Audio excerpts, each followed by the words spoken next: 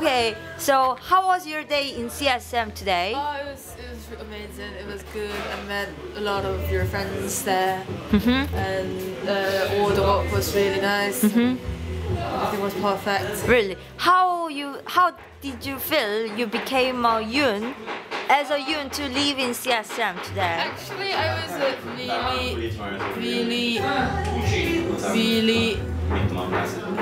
stressed at first. Stress. Yeah, stressed and overwhelmed. But I got used to it after that. But like because like people treated me really well, so there was no problem. All right. Being. Do they treat you as a Yoon or like you? Oh, I don't know. It is like they try, yeah, they try to treat me as Yoon. But they also get confused because I don't look like Yoon. Yeah. And I'm not Yoon. But yeah, people try to treat me as Yoon. Oh, that's so sweet.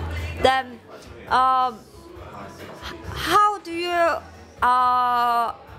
did you adapt the CSM environment as Yoon or you but who want to become a Yoon?